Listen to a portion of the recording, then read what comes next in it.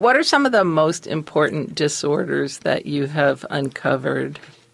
Well, as you noted, some of them are familiar ones to most lesbians. The U-Haul syndrome, the gaydar deficiency disorder, potluck addictions, lesbian bed death. Most of us have heard of that one. De-diking anxiety disorder, the stress that comes from having visitors to your home to whom you are not out. But there are many, many others that are subtle and up until this time have remained unnamed. For example, you mentioned the cat and the dog fetishes. Those are well known among lesbian communities. But less is known about the lesbian who can't commit to being a cat lover or a dog lover and instead has a virtual zoo in her house of all sorts of non-human companions. This condition, polyanimalry, is really understudied. Okay, but I mean, what's wrong with loving my cat? Well, nothing is wrong with loving one's cat. A condition only becomes pathological when it interferes with relationships with significant others or family or interferes with one's ability to work. So like the DSM, the DDM conditions are only pathological if they cause problems in one's relationships or communities. And do you prescribe treatments for these severe maladies? I do suggest treatments for most of these conditions. I do have to add the caveat that most of them have not been studied yet. They are more theoretical treatments than they are actually known evidence-based treatments. I believe they're based on sound observations from 30 years of living in lesbian communities. So can you give an example? Like, how would you treat, say, lesbian fusion disorder? Okay, so let me just tell you a little bit about the symptoms of lesbian fusion disorders. So this refers to a couple, a triad, or a whole community who melt or merge together into one relatively unified beings. In the heterosexual world, it's rare to find the degree of relationship fusion that exists in many lesbian partnerships. For example, heterosexual couples rarely synchronize their monthly cycles or think of themselves as one unit rather than two separate beings. Heterosexual couples might finish each other's sentences, but fused lesbians may speak whole monologues for each other. Very few heterosexual women will keep their ex-husbands as best friends and confidants, and rarely does a straight man present every potential new girlfriend to be interrogated by his ex-wife before deciding whether to date her. But lesbians do this. So this fusion, like nuclear fusion processes in nature, can sometimes occur almost instantaneously upon a first meeting. And once fused, a couple's bonds are strong and difficult to break. So fused lesbians then find that they can't give up their ex-lovers no matter how painful their relationship or their breakups were. And actually being fused is no predictor of relationship success. So breakups are as common, maybe more common among fused lesbians. So I wanted to give you just an example of you can have simple lesbian fusion. That's when a couple meet and they come together, and we all have recognized these couples. They start to talk alike, they start to dress alike, they finish each other's sentences, and they can't be parted.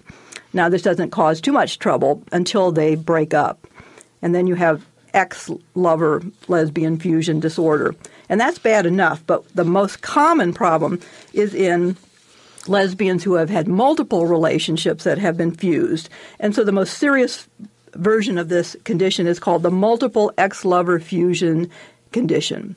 So I want to give you a study just to give you an idea what this is like. And just think about how many people you know in your own life who might be like this. So Barb once spent 6 months of her life in therapy, not for couples therapy to save her relationship, but instead to foster the relationship into ex-lover status with Tracy, a woman with whom she had been fused for 4 years. Barb's ex once removed Gloria, and Gloria's new partner, Joan, as well as Tracy's 3 past lovers, Anne, Michaela, and Aisha, were all involved in this group therapy. The counselor focused on finding ways for all of the exes to maintain their social and relational ties in spite of jealousies and strong dislikes among some of the extended family members. For example, Anne had given birth to a child while she was with Tracy, whose brother had donated the sperm. Tracy was considered the primary co-parent, even though Anne's current partner, Jackie, was a stay-at-home mom with her daughter. The child, now aged 6, had the daunting task of learning all the complex family relationships, including having to distinguish between mother, mom, mommy, and ma, as well as a whole community of aunties. A further complication was the complex pet custody arrangements that were made for the dog that Barb and Gloria had adopted together and that Tracy had co-pet parented. Barb and Gloria had bred the dog 8 years ago and distributed 10 puppies to various exes, creating a complex extended pet family as well. So the lesbian therapist in this case had to bring in a dyke paralegal and a vet to help them sort out all the custody and social arrangements, such as what couples got to keep which lesbian brunches and game nights, who could play on what softball team, and who had visitation rights with which of the dogs. The messy ex-lover extended family also had to seek out individual therapists in a tri-state area because it would not be ethical for any one therapist to take on all of these women as clients. In fact, 2 of the women in the Extended X network were therapists, and they had to carefully screen new clients to avoid working with anyone who had a relationship or friendship with any woman in this network. So really, though, it doesn't sound like the therapist really cured or not even treated their lesbian fusion syndrome, but just maybe enabled them to go on to the next multi-lesbian fusion situation. Yes, this is true. And I think this is because most therapists have been trained in heterosexual relationships, and they really don't know how to deal with fusion disorders or really any of the diagnostic categories that I talk about in this book. That's why I have some treatment recommendations at the end of each section. So, for example, for fusion disorders, the mild ones are relatively harmless in the early stages of long-term lesbian relationships, although they can be annoying or disconcerting to people in the community because, as you're a friend of someone who goes into one of these relationships, you lose that person for a while. But fusion disorders cause the most damage when the fused couple break up. So in this case, drastic measures are needed to avoid future dyke dramas that might impact entire extended communities.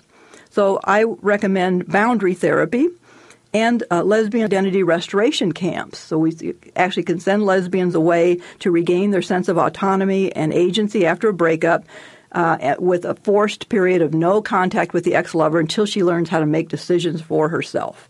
Everybody could have their own hours or days at good vibrations so that they won't run into each other, right? That's right. That's right.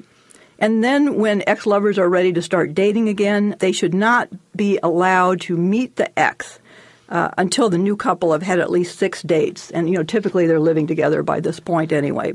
And that way the ex-lover can't interfere with the new relationship. But there is an exception to this. If this is a dyke who suffers from the U-Haul syndrome, then she needs every ex in her arsenal to keep her from U-hauling again. And it's okay to be involved. Do people U-Haul? Well, maybe we should explain because, I assume that a lot of people listening are dykes, or almost everybody who's listening, I assume, knows dykes, but some people might not be as familiar with dyke culture as you and I. Can you just explain for the novices who might be tuning in, or the men or something, what U-Haul syndrome is? I think you can really sum it up in that a joke that's so well known in the lesbian community. What do lesbians take on a second date? A U-Haul. There you go. All right, so the theory is because women have been socialized to emotionally bond quickly, you get 2 women in a relationship together and they're going to form a bond and think they're in love much earlier than a heterosexual couple would and start to nest. I think this is one of the reasons there's lots of research on physical health problems among lesbians, and back problems is one of the most common. Well, think about the number of times that people have U-hauled, packed and unpacked those U-hauls. I think that really accounts for those physical health problems that many lesbians have. Yeah, but think about all the lesbian moving companies that are going to get put out of business if everybody reads your book or goes to well-trained dyke therapists and unlearns these damaging behaviors. This is true, although I an idea of a place to put lesbian counseling centers at U-Haul offices, because it's a natural place, to do harm reduction therapies. I love that idea. So are there any of these maladies that you yourself exhibit? Well, I have to admit I was a U-hauler in my youth, but I think I've been cured of that. I have not had fusion disorders in my relationships, but I have had multiple serial monogamy. Which isn't really a problem, is it? I mean, isn't that kind of like homosexuality or something? Okay, so again, it's back to, if it causes you problems, and many people like me who are recovering MSMs, multiple serial monogamists, I feel a lot of shame and guilt about it because each time we go into a relationship, we say, this is the one. So don't take offense at this, but this sounds kind of funny.